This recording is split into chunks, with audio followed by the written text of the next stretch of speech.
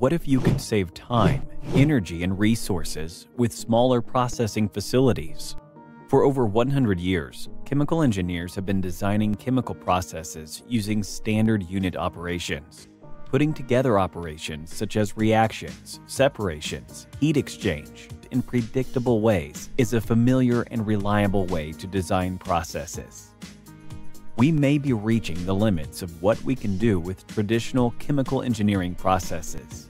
Conventional unit operations have served us well, but it's time to rethink how we're designing our chemical processes.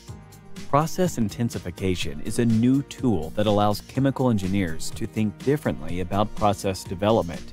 Using process intensification concepts, engineers can design processes that more efficiently use raw materials and energy, produce fewer byproducts and waste materials, and cost less to build and operate.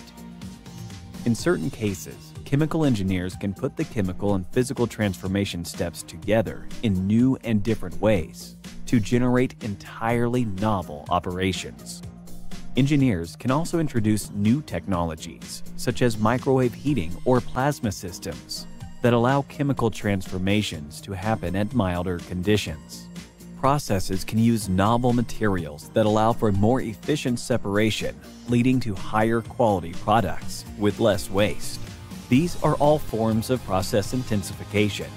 Process intensification could save you as much as 20% in capital and/or operating costs by generating significant savings through drastic redesign of processes. The Rapid Manufacturing Institute is leading the way in the U.S. to make process intensification a common tool available to all engineers. To find out more about process intensification and Rapid, visit us online at www.aiche.org/rapid.